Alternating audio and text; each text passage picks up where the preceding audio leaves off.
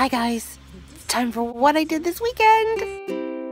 Hey, look at the fun we're having. I had to come all the way down to UPMC Presbyterian to have an MRI done. If I seem a little loopy, it's because I've had quite a lot of Ativan today to be able to knock me out enough so I can do an MRI because I'm very claustrophobic. But we got it done, so yay. And now we're gonna go home. It's like 2, 3 in the morning. Yeah. And yeah, we both had very, very long days. Oh! Careful, driver, careful. There's your exercise, honey. You get to wheel a fat chick down the hill. That's the start to this wonderful weekend. Hey! So this is my life today, looking like I'm being attacked by my boobs. I've just been in bed.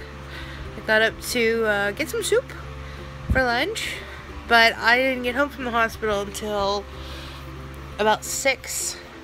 So yeah, I just slept through the rest of the morning. Surprise! Just watching some good stuff on the VPN. Some new Jamie Oliver, and being attacked by the cats who are trying to nurse me back to health. Yay life! Yay Friday!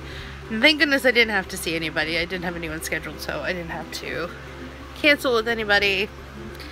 It's like the universe knew I was going to need today off. So I just have to be careful with my back for the next couple of days. No crazy heavy lifting.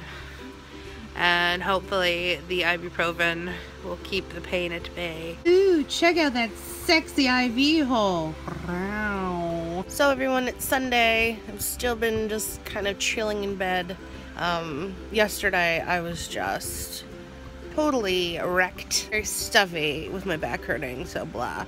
But I've been taking cold medicine, so this all feels a little better. The back, not so much. It's not as bad as it was, thankfully. So that has been my extremely wonderful weekend. If you guys liked it, give me a thumbs up. Got my hair tie on there.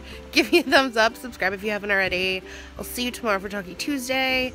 Hopefully I'll be feeling a little bit better. It may be a little bit rambly, but there will be a little something to talk about. So I hope you guys are all feeling well, and if you're not, I hope you get better soon. And I will see you.